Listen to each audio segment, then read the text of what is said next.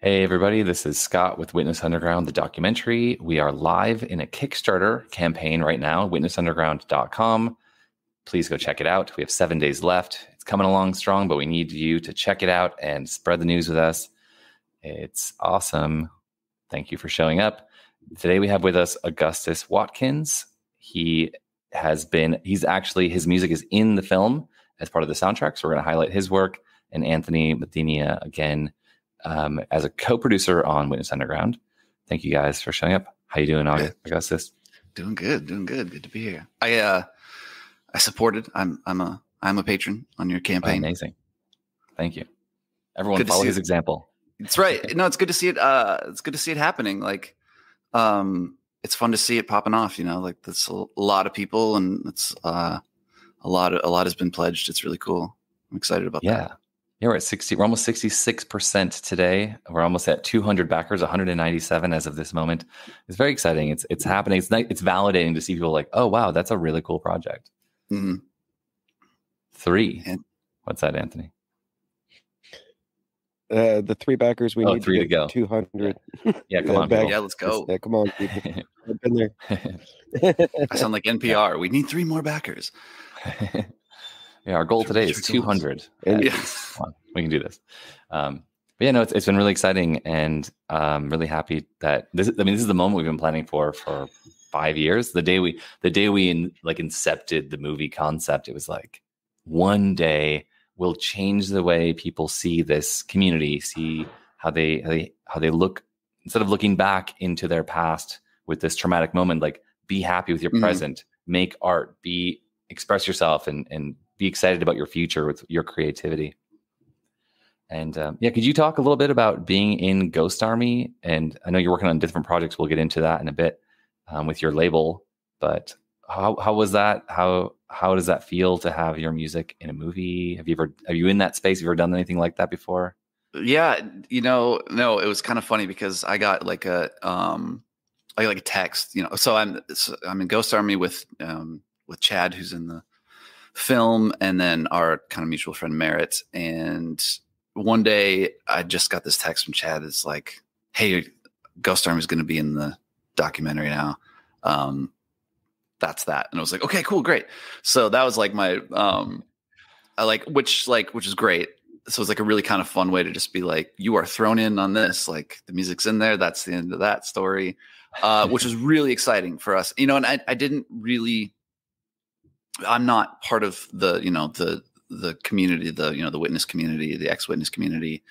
And so I never contextualized Ghost Army as like in that framework, right? Like, okay. I know, and I played a lot of shows, with, Cindy and Eric, did a lot of I'm in the credits on the High TV record, which was kind of amazing. That's really cool. Yeah. What did you play on High TV? High TV is one of the bands we really feature in the movie. Yeah. No, I didn't play, but I for some reason I'm like listed as like a thank you in the in the credits, and I barely knew them at that point, so I must have had, I never really actually knew what that was about, but so like I have like history, but like I don't think about them. I don't think about High TV. Like you said, like I just contextualized them as like band of people who I know, like a rad band that I can go out and see, which is cool. So I'm sure I met Chad through that scene. I know I met Chad through that scene. He is such a cool player. So, I was really liked what he did and just his like approach to the instrument, and I knew him as a bassist. And, as we got to know each other more, I started to see his, like, it's like he could actually play guitar too. And it was like, whoa. And, he's just got he's like a tone master. Like, he's a good player. He's like, he can do cool stuff, but just like the way he can architect a guitar tone is just like masterful. And so we knew we wanted to do something. I was doing a lot of bands at the time. And, so we enlisted our friend Merritt, and Merritt plays bass, Chad plays guitar, and then I play drums. And for me, drums is not my my main instrument or like my native instrument, but I kind of just wanted to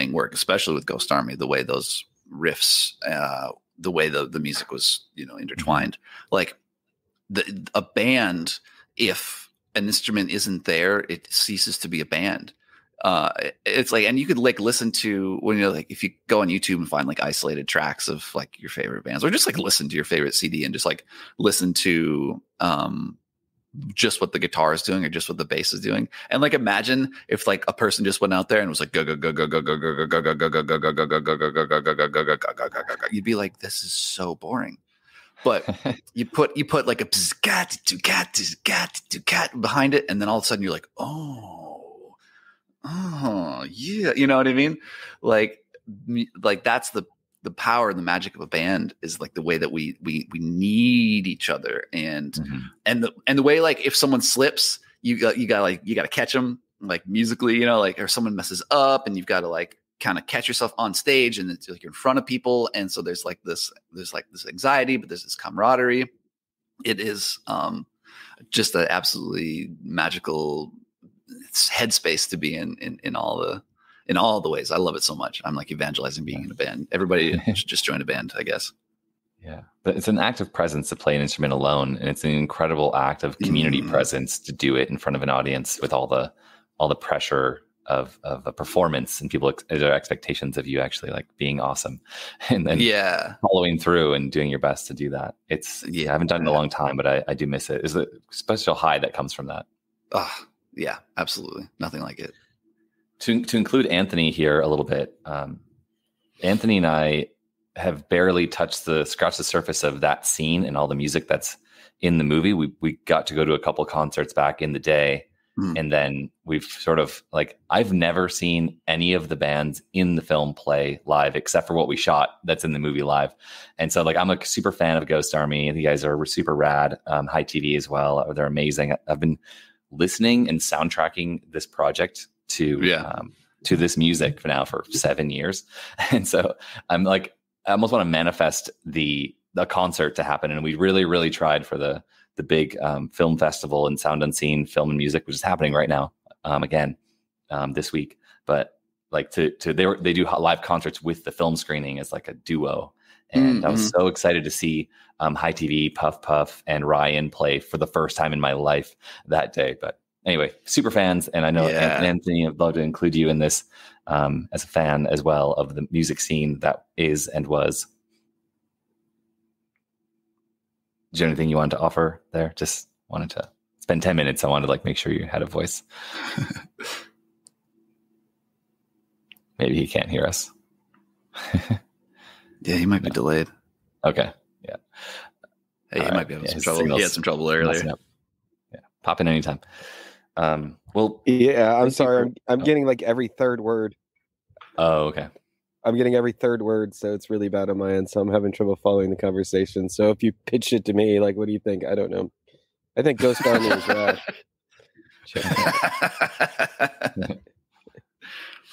Thanks. Appreciate that. I do too. Yeah. Stay away, stand firm, grow mighty. It's like a 9-minute saga. Yeah. Yeah, there's some really powerful riffs. And there's actually a scene, and this is kind of a fun behind the scenes thing. When we were filming all the parts where Chad's at CC Club being a bartender, his previous job, where we get to highlight actually a place where a lot of us met each other and hung out after church or like in between music and church stuff. We would go to the CC Club and listen to the jukebox and drink a little too much. So it's kind of cool to include that place in the film.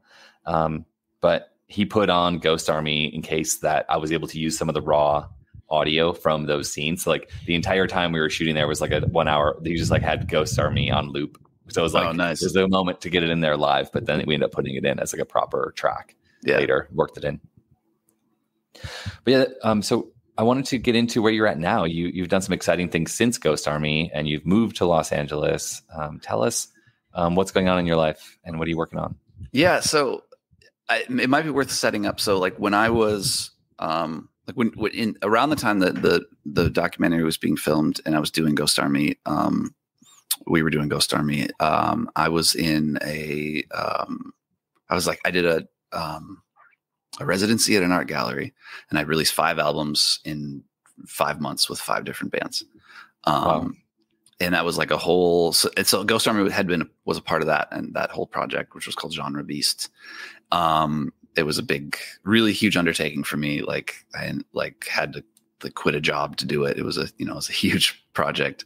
One album a month is insane with like RPM challenge. A lot of bands in this film worked on the RPM challenge. Oh, right. Music knocked out. And that sounds similar, but like way crazier and more intense. Like RPM's one album in February. Yeah. Yeah. And like normally people do like an album would be once a year or something, or like every couple of years you put out an album, which is a collection of like years of work.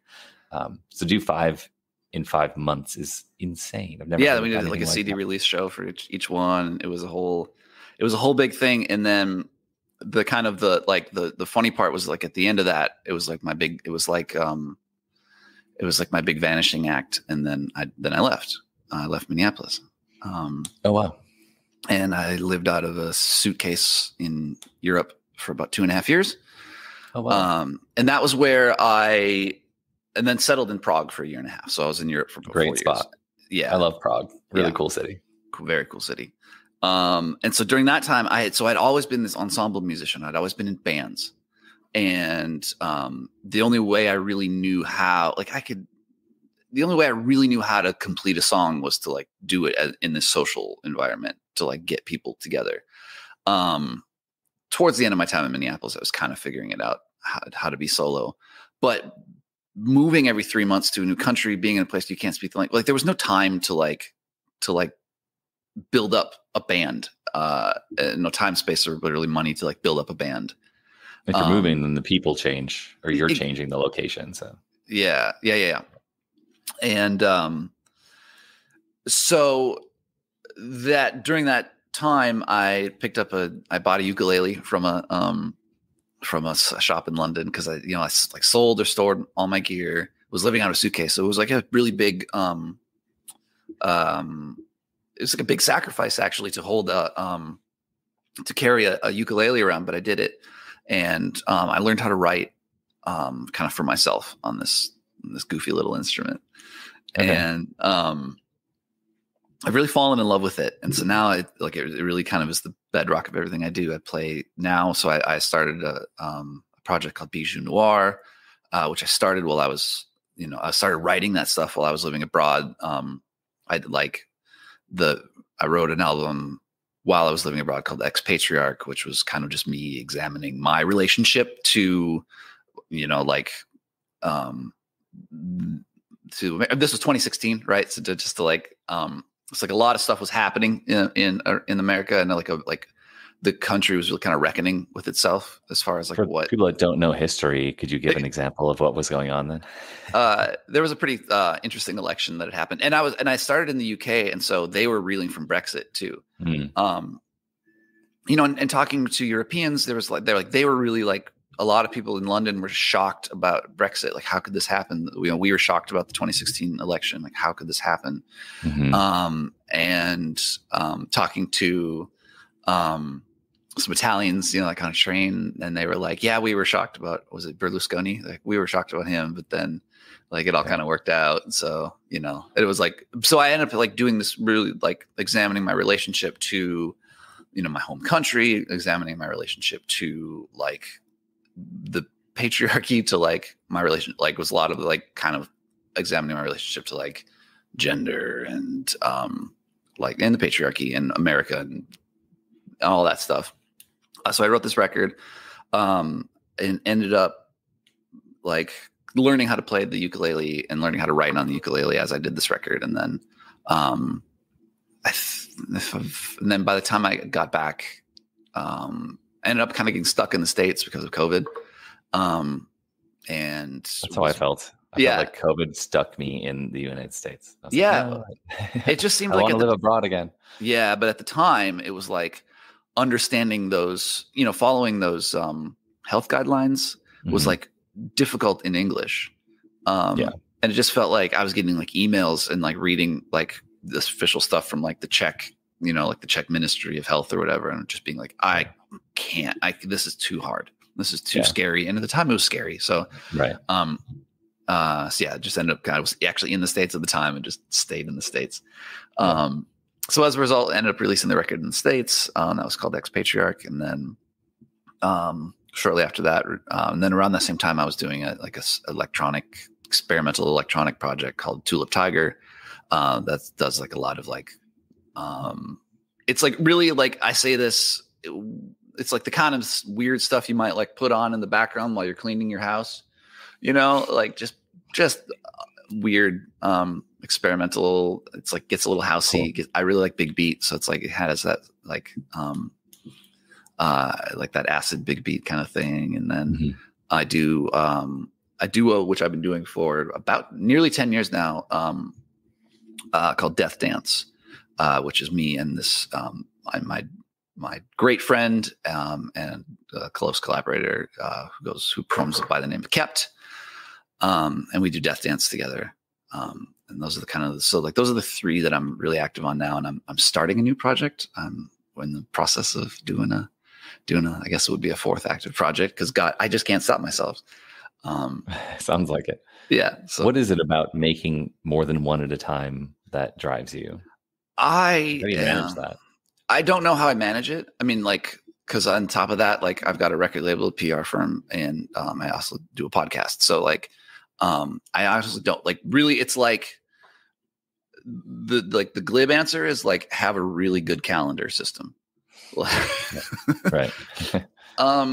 But like creatively, I think for me, I just have a lot to get out and a lot to say and a lot to do, and it wouldn't really be.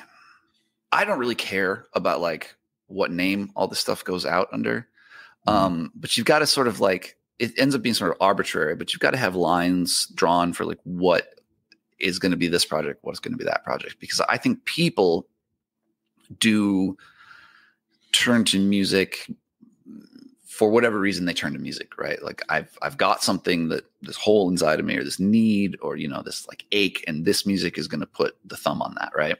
Right. Yeah. And so I think it's like for me, it's an act of respect for the audience or for listeners to sort of say like, this is generally what you're going to get out of this. From this label, fill in the blank label, this kind of sound, I can expect something like that from them.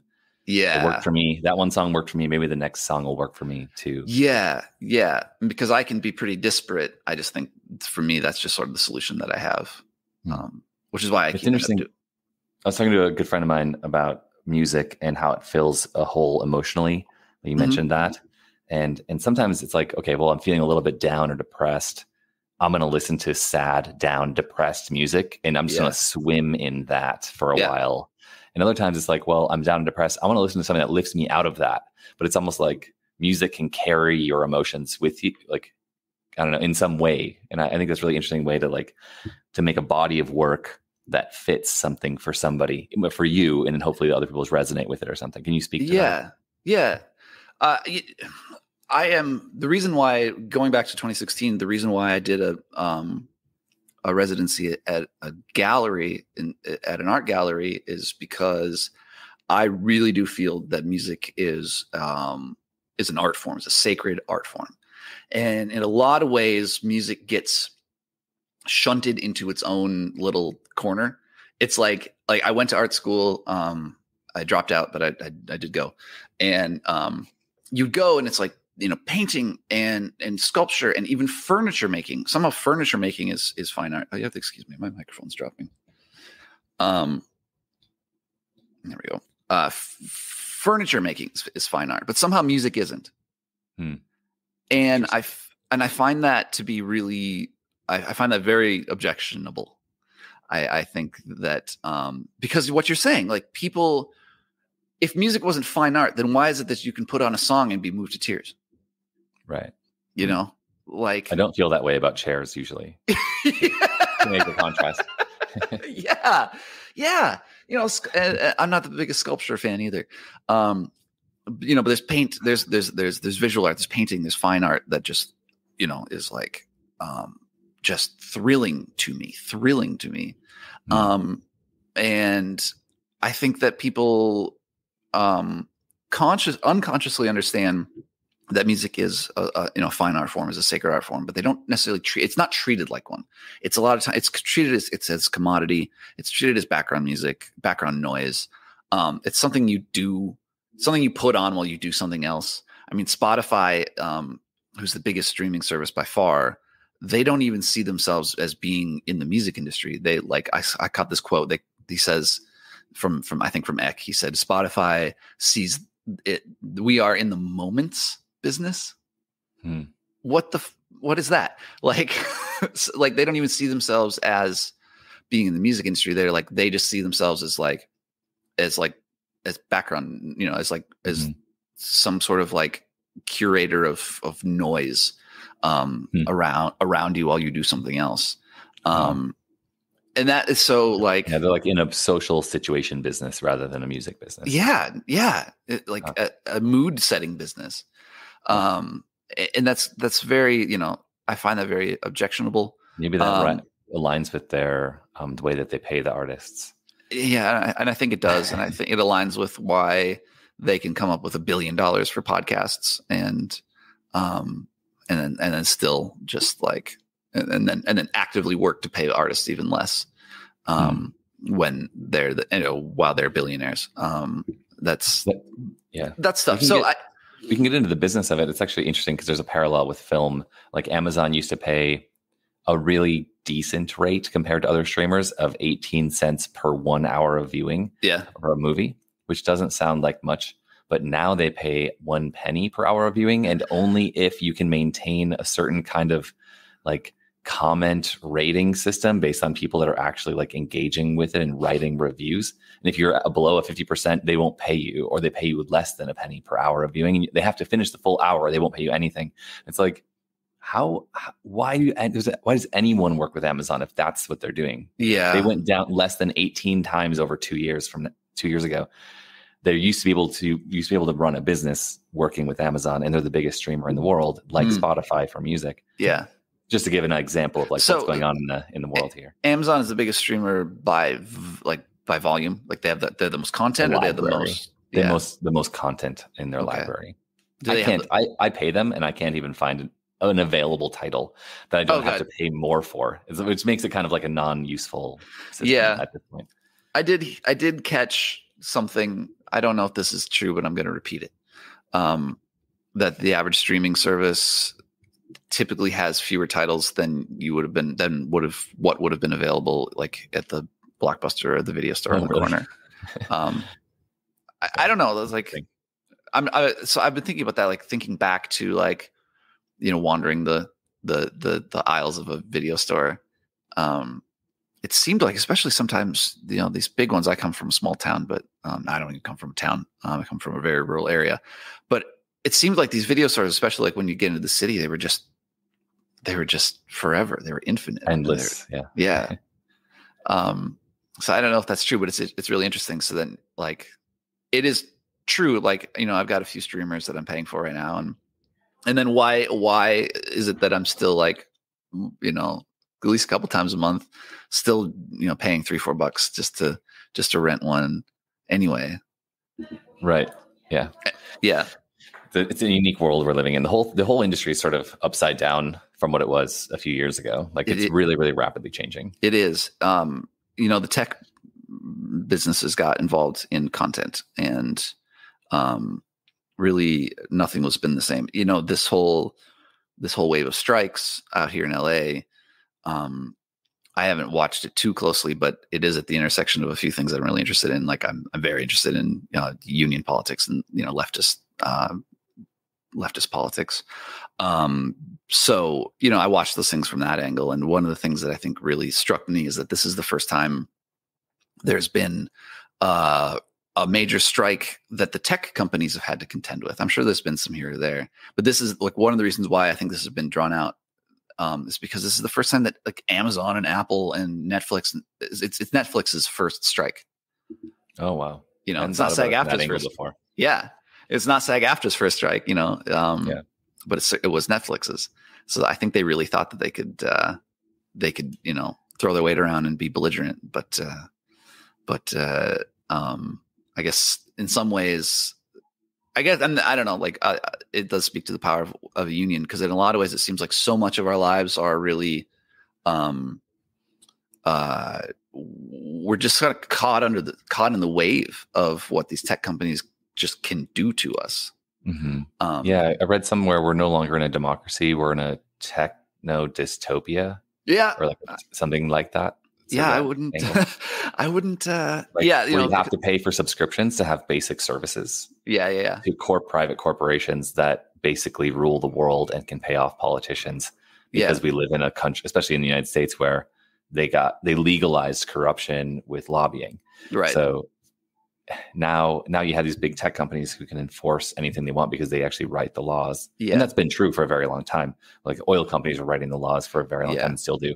And now also the $3 trillion companies that we all require to do our jobs, right? Or whatever the world, moving rapidly. Like I can't get out of my parking garage without my phone. Like, you're trapped.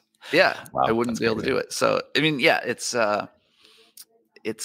yeah. So like the music. So getting back to like the music and film, like they really have come along and just sort of are running the show now for us in a lot of ways.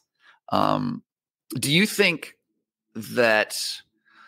What's your sense of there being like a reaction to that? Right? Is there an underground? Is there a pushback against that? That's a good question from your angle. And thank you for bringing that up. So one of the reasons why we're running the Kickstarter is because we have found a path that other indie filmmakers have taken to get around a lot of problems in the film industry, where there's a lot of gatekeeping and pay to play situations. And like one of the distribution angles I had as a sales rep, and he repped the film, but he couldn't sell it. He tried to. He went for some big players. He went for Netflix. He had an angle. He's a post house in LA. Nice guy, Eric M. Klein, Glue Post. Shout out. And then we moved to another player, Alex Noah at Blood, Sweat, Honey, and we paid him a flat upfront fee to go get us deals. And all the deals he was able to get us, they were legit deals, but they're very parasitic, where they want us to pay like $10,000 to $30,000 upfront, or pay $10,000 plus they take the first $30,000, and then we get our cut in residuals after that. But then like everyone I talk to is like, yeah, that's the entire amount that your film is worth. So they will take that, and then you will have nothing, because that's the entire life of a movie. Anyway, I learned a lot about parasitic companies. And so in the case of where we're at, we're taking an indie route. It's actually solved by a tech company called Film Hub, is one that we're going to work with to distribute our films independently, but they take an 80-20 split. Just get into the weeds about it. But it's like this tech company is actually coming in and disrupting a very parasitic film industry, where people are sucking up all the profits and taking away your rights to the art for 10 to 25 years in their contracts. And they might not even show your film anywhere, because they own it and they don't care. It's just one more title. Where for me, this is like not just a movie, and it's not just the first movie I'm making. It's like an important part of the global community, and I care deeply about it, and so does everyone who worked on it. And so do all the artists who are involved in it, is why they donated their art, including you guys with Ghost Army, to make it more successful, more powerful, more emotive, to affect social change. And so to have some random company who's a bottom feeder or parasite in LA or wherever suck up all the profits and shelve our title was like absolutely not getting involved at all. And I talked to for example, the best one, I talked to every director who had distributed a documentary with them, and all but 2, it's like 25 of them got right back to me like, I'll call you. Directors are like, I'll call you and tell you the horror story. I'm so mad at them. It was just like, oh my God. And all those emails flooding in. I was like, oh, this is a bad company to work with. I actually really liked the people there, and I thought they were really honest, but like they've never successfully distributed a documentary where a director got $1. Wow. So like a bad deal over 12 years of effort on their part. Yeah. And they're making money off of it, but they're not getting it. Right. Meanwhile, their kids are going to private school, and like you're like, what? Yeah. So I didn't want to get wrapped up in that. I'm so glad I kind of I learned enough from a few independent filmmakers we met along the film festival run, like that have like guided me. They're like, that's a misstep. Come back and like we'll try this over here. Call this person. Get with this company. And like I found a lot of places that like they gave me a lot of pathways that were dead ends, and then we finally were like, okay, this is going to work for us. Yeah. So we landed on something that's really good, and we got a good team of people, and especially bringing Anthony on more recently has been awesome. He knows a lot of things that I'm not aware of. And he's working with some great filmmakers, with Seth Ferranti with Outlaw Films, right? I don't know if you can respond, but Anthony's doing some great stuff, and Justin Giddings, who's I've hired him to do a lot of stuff with our film festival run. He helped us get into 11 film festivals. We won an award following his guidance, and now he's helping us out. And the Kickstarter is actually like we're finding our crowd, and that's part of the crowdfunding. So it's like you really need like 1 million people to care for your film to be successful, or to watch it over the course of like the first few years. Yeah. And so it's about like how far can we go fully indie, and then we need to hire someone like you with your PR firm to help us like actually get press that will find the more general audience. We don't need ex Jehovah's Witnesses because we made a movie of ex Jehovah's Witnesses. We don't need musicians like you because we made a movie that happens to do with music and musicians and art. We need people that are going to watch this film because it's a good story. Right. Like, Yep. I'll watch a documentary about a beetle. I don't have a lot of personal interests and knowledge about beetles, but I will watch a documentary about it. And I want people to think of this movie as like, it's great storytelling. And that's because we had like 40 people come out of the woodwork to like, oh, let's make this thing awesome. Let me do my part. Totally. We got graphics from Belgium. We got a woman from Georgia to do the story edit. And the list goes on, and like 32 different bands. And like just a lot of community support. Like it's a movie. It's in the top 5 to 10% of movies from the year it was made.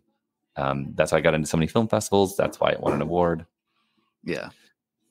Tech companies solving our problem in the sense, to answer your question. Yeah. But filmmaking is so collaborative. It's like, it's never, you can't just like go into a cave and come out with a film, right? Like you've got to, it's inherently a social experience, right? That's what I'm learning. I mean, I from the beginning wanted to make it a community thing. I even invited the people the movie's about into the filmmaking process, which is usually not how it works, but it's like, it's so much their story, and they were excited to be a part of it on that level. But yeah, like now I know from deep personal experience that the reason why credits are so long and why there's so many names attached. Yeah. You need all of those people, or you don't, or you just have a YouTube channel and you just have this live interview, and like, It's not a movie. It's just a YouTube channel. Right. A different animal completely. That's a good point. I never thought about that. That is like one of the big, even though some of those YouTube channels also clearly are having crews as well. Yeah. It's it's like even the best like solo content creators are like have teams behind them. Exactly. It's I think that's something that's like probably maybe underappreciated in any creative field, is just like how important communication is, like how important it is for someone to be able to just communicate patiently, communicate intently, communicate with presence, and do it well, do it effectively. Just say and it's a huge process, right? To like identify what it is that you are feeling. Think about how that might need to get articulated, and do it in a way that is has like that the other person can receive, and then that other person or those people, then they have to do their part to like receive that, kind of can actually think about it, maybe give a little bit of charity, or like, understand the context from which the speaker is coming from. And then that might give them some, desire to go do something, or they'll understand something so they can go do their jobs or whatever, whatever the case may be when you're communicating. It's actually really complex to communicate. And I think a lot of people think it's really simple. I should say this and then you should hear it. And I used to kind of operate in that way. But I think the truth is this communication is very complex, and it's so important in the creative fields. And I think anybody who's out there trying to, I imagine, make a film, and I think it's true for anybody who wants to like break into any part of a creative industry, like learn to speak clearly, your thoughts clearly. And I think just importantly is like learn to actually listen, because a lot of people don't. Yeah, it's great advice. I think it was a big learning curve for me with just when we actually crowdfunded the production of this movie to go shoot it in Minneapolis. We raised $11,000 5 years ago. And when I read a book, it was like a classic book on editing. I can't remember the title, but it's like white with black letters. And it's just like people have been using it since 1980 or something. Yeah. And I was like, oh, wow, that's a crash course. I'm really a wordy human. I mean, I have a podcast now, but I'm much more articulate than I used to be. And then when it came to writing, like I would have like, here's a block of text and like, here it is, world. But now I'm like, okay, well, how can I say that in 2 sentences? Like, what am I really trying to boil down? And I'm much more careful about what I publish and what I write. And that was a huge learning curve right up front. It's sort of when you do a crowdfund, I learned, or even just like pitching a movie or putting like a pitch deck for a script that you want to maybe make in the future. It's like, well, what is exactly the idea? Articulate your whole plan, and then people might care about making that movie in the future.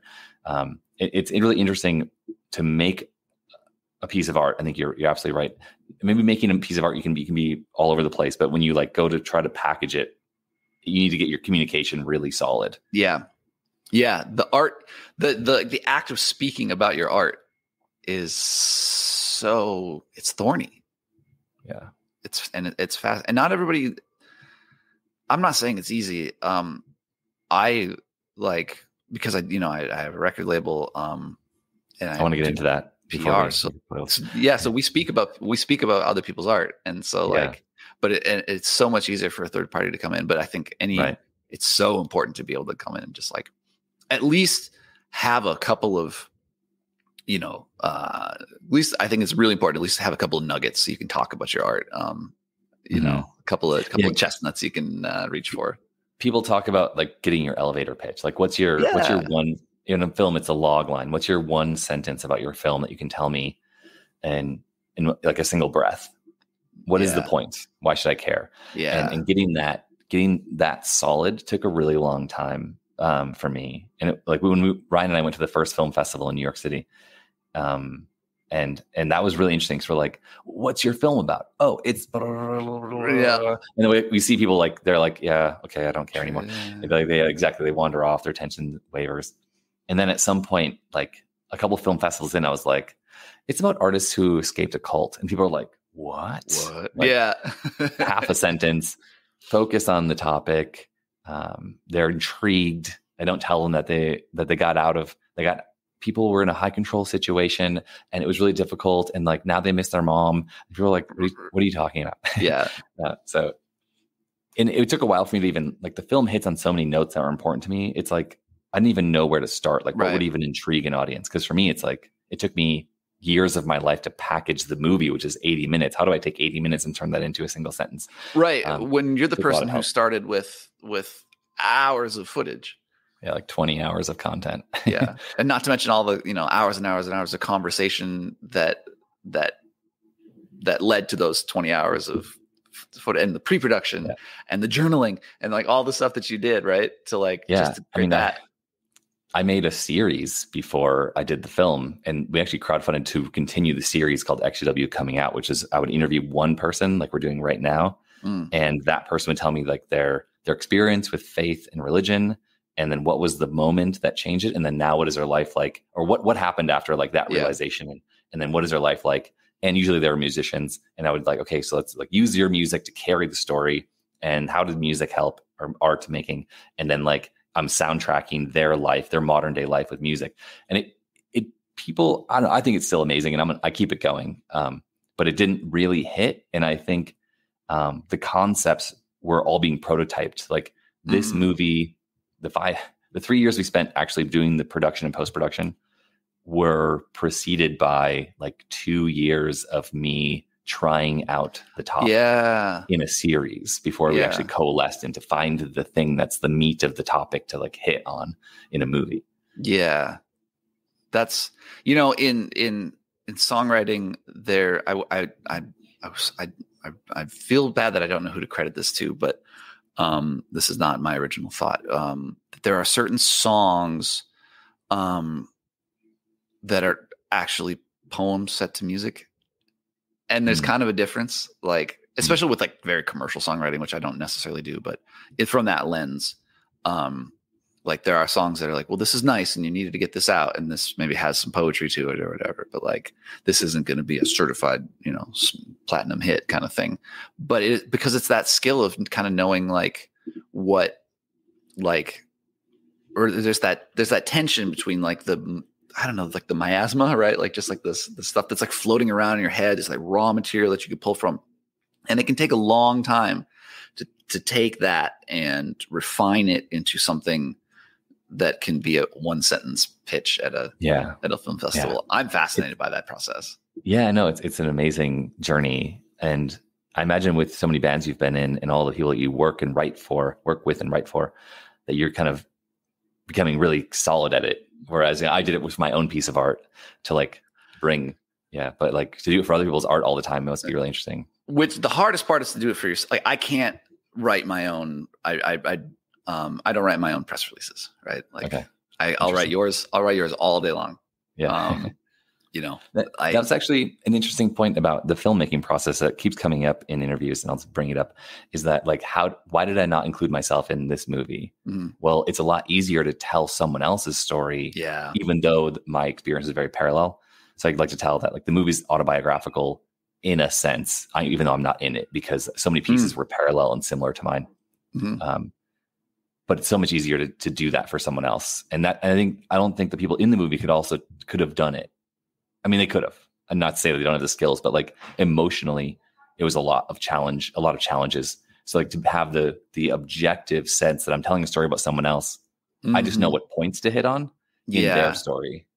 Right. And you know how to ask really great questions because you're not exactly an outsider. Just like, what's it like to be a witness? Like you've got to, firsthand. So you really know how to like ask the questions. Yeah.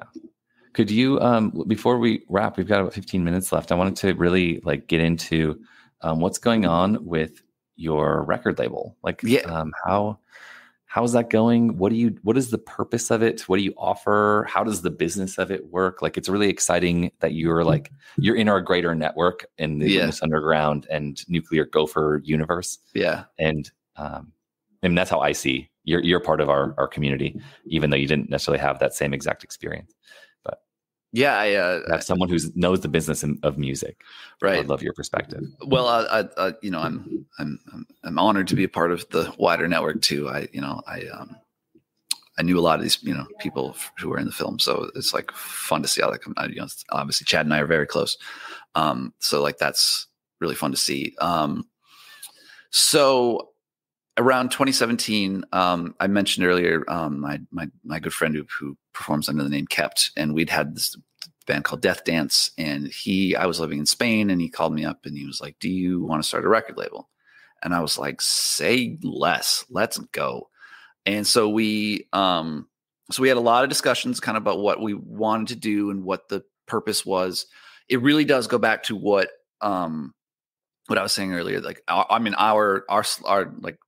slogan, or I guess I don't know if it's a slogan, but like we do say music is a sacred art form. So we're called Give Take.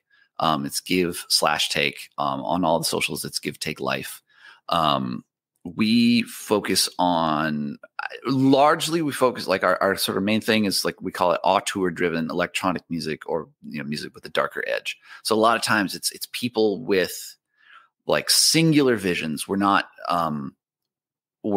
like doing, well, I don't want to say what we're not. We're doing a lot of stuff with people doing singular visions, people with like really strong ideas of what music is. A lot of times it can be a little darker, but we've got like straight up synth pop and like really boppy stuff too. We have some classic industrial artists on there. We've got, like I said, some sort of synth wave kind of stuff. We've got experimental electronic. We've got like harsh noise. We've got house music, post-industrial kind of stuff. It's a lot of different genres that we got a death rock band on there that is all like no synthesizers. It's just straight up drums, bass, guitar, and vocals. So can you name drop a little bit just to give some people context of like the kind of artists you worked with and the level, the history, maybe with a few of the bigger ones? Yeah. So just today we dropped a single from Nesh, who is who's been around since the 90s or since the 80s, I would say, doing industrial. He was in KMFDM and now he's been solo for many years. Cool. Really like KMFDM's huge. They were really, really popular in the 90s. Yeah. Like for me, like I said, if there was a Mount Rushmore of industrial, Ash would be on it. He's, somebody really special. We did a David J record, who was the bassist for Bauhaus and Love and Rockets. Mona Muir, she's another, like, just her history is she's in the 80s, they call her an 80s survivor. Like she's collaborated with a lot of like big 80s. She's been around since in Berlin since forever with like electronic music. She's a composer by day. Let's see. On that note, I want to drop something. One of the most amazing and influential films that inspired me to make my first film about music. This is my second film about music, related to music. I consider the music in Witness Underground to be like the set. The story is like, it can almost be anywhere else in any other, part of the world, but like it's set to music and it's set in like a music community. Yeah. Whereas the first movie I made was about a music community and a venue and a music, a label like yours. And actually they have a really similar motto. Yours is give, take. Yeah. And theirs was give first, take later. Oh, so nice. Yeah. It's first and last records out of Tokyo with Koremoto Toraka. Okay. Good friend. He's a great dude. And they ran Rec Room. Rec Room was a music venue and a recording space in Hanoi, Vietnam. And so that's called Hanoi Mixtape, and that's available on HanoiMixtape.com. But what was I going to say? The movie that inspired me to make that in Hanoi was in. Oh, that's on your side. There's a siren. The music that inspired was called Love, Lust, and Sound 79 to 89 West Berlin. It's a very long title. It's something very similar to that. Love, Lust, Sound. And it has to do with 10 years, 79 to 89, until the wall collapsed in West Berlin and the end of communist rule there, or outside of West Berlin. And it was this guy from Manchester who was like flipping through vinyl. And then he just moved to West Berlin because everything that was cool and interesting, electronic was like coming through out of West Berlin, hitting Manchester, like record stores. He's moved there and lived there for 10 years. And he was like a newscaster. So he would like do music news out of West Berlin. Oh, wow. Embedded in the scene, early noise, super early punk, early industrial, early EDM. Yeah. And the movie blew my mind. And then we like got to talk to the director it was like a Skype video after. And I was like, that was like my first film, like film festival style experience. And I was like, I was with my artist friends. We were already making music videos and doing cool stuff. And I was like, what if this is like the inception of Banana Island Films, actually. I was like sitting in this building after talking to those guys. I was like, we have almost the same community here. We're living in a communist world where music is a bit oppressed. Art is oppressed. People have to struggle a little bit. And like, there's an amazing international music scene here. And we're all of our friends are musicians and they have their own venue. Holy shit. Like, let's make a thing about what we have. We already shot a year worth of stuff. Let's just like get the interviews and then we have a movie. And they were like, oh my God, let's do it. So we made a movie. Oh, wow. Yeah. Cool. Nice. Love that. Take your steam away, but yeah. It's a fun thing to talk about her being out of Berlin and like early in that space. Yeah. Working with her. It's like, she probably knows people that like maybe. Oh, I imagine so. Yeah, I imagine so. Yeah. Yeah. She might even be in it. Cool. She's like, whenever something cool pops up, it's like, there's Mona. Like, awesome. Yeah. She's been around. I think one of the ones probably worth just plugging is we're releasing, it's called Scorpion Tea. They're a death rock band. It's Ed Leo Dowd, who was in Toilet Boys, or is Toilet Boys, has a solo career. He was the drummer for like the last 15 years of Psychic TV. Was very close with Genesis, and we'll have to put all these links in the show notes. I'm not familiar with them, but I want to be, and I want the audience to know who you're working with. And what's the name of your label again? Give Take. Okay, yeah, cool. Nice. Yeah. So there's a lot of really cool stuff happening, and we're really excited.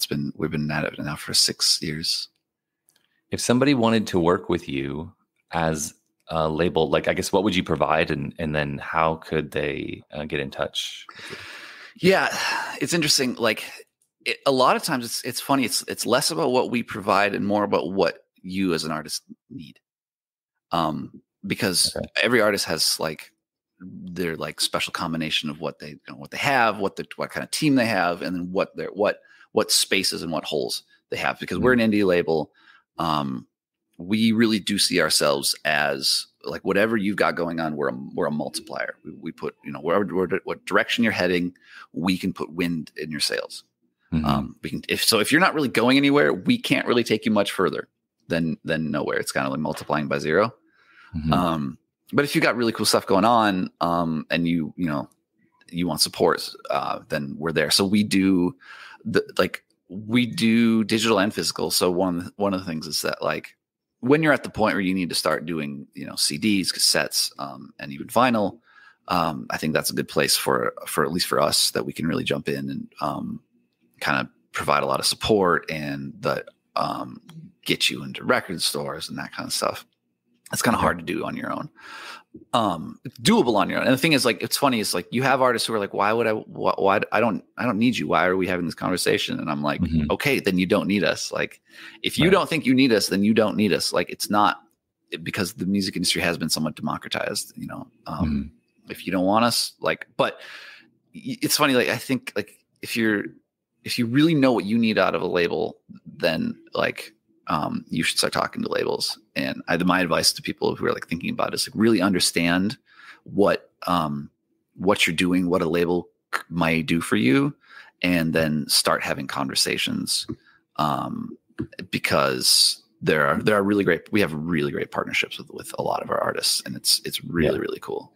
It's such an interesting topic that I think I'm a very DIY person, and I think a lot of people in our community that are in the film and then orbiting that world are very DIY do it yourself. And we're in a world where you can do that, and all the education's out there. Like you said, like you've learned how to do it, and you've been in, and so anyone can learn how to do it if they really want to, but it's totally like, well, do you want to make music, or do you want to like try to get CDs on shelves?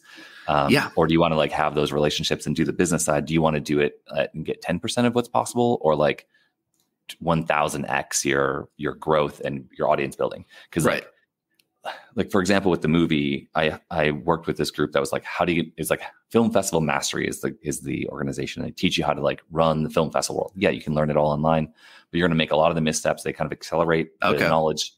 And then they're like, yeah, you spent money to learn this, but I'm going to tell you where to spend some more money. Spend money on a real trailer using this trailer editor. And it was like $1,200.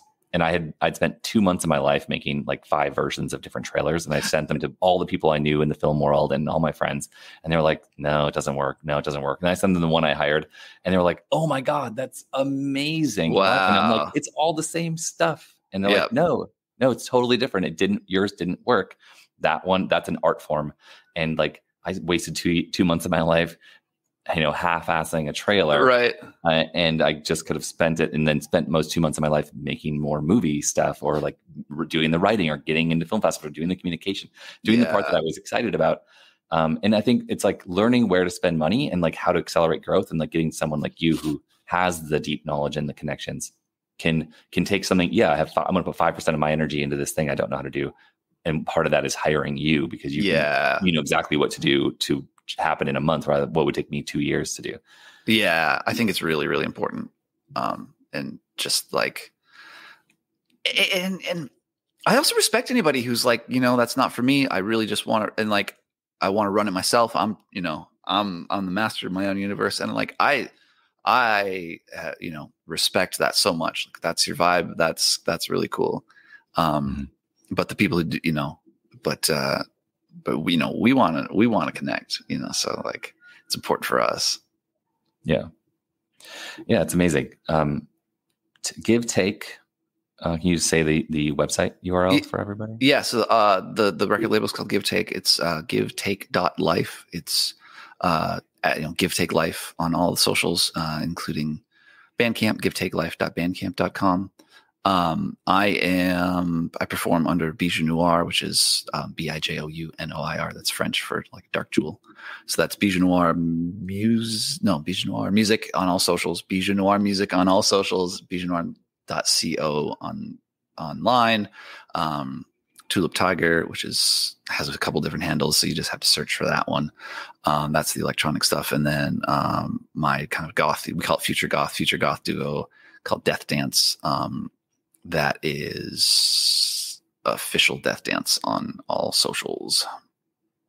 Very cool. Really appreciate you coming on today and dropping your knowledge, and also like diving into the creative, like the emotions and the personal experience of being creative, with all the different music projects you've got going on. And then also, like, you're an interesting person because you've done all of that with such intensity in such a short amount of time, and then also help like working with other artists to like expand. It's like really impressive, and I'm really happy that you're part of our greater network. And thanks, now you're on the Witness Underground podcast. Yeah, yeah, appreciate really that, cool. Scott. Yeah. Well, I feel like you see that because you're doing the same thing. So that's, I appreciate Yeah, I that feel like we coming have a from you. similar ethos. Yeah. It's cool. Actually, one of the tagline for Banana Island Films from the beginning was create support. And it's like 2 words, but also like a micro sentence. Yeah. Give, take, like make and help others. It's like a similar kind of ethos that I've always been. And like we put the logo with the fist, just as like a solidarity, like all artists are welcome here. And and I feel like you've got something going on that expands that out to be practical and to provide a business angle that's useful to people. Yeah, so in our thank way. you. That's true. Yeah. No, thank you. All right. And everybody, thank you for listening in today. WitnessUnderground.com for the documentary and the podcast. And we are in a Kickstarter right now. So if you're listening to this, we're in our last week. We'll hit 66% today. And we've got almost 200 people. So check out the campaign. It's super important that we get funded so we can get this movie out on common streaming services, and go and support Augustus Watkins with his company, Give Take. It's a record label, and listen to his music, Bijou Noir. And what was the other project again? Tulip Tiger, Death Dance. Tulip Tiger. Might even be forgetting one. Hey, shout out to Anthony Mathenia. He had some internet connections, had issues and had to drop off, but shout out to Anthony too. Thank you for doing that. Yeah. All right, everybody, take care.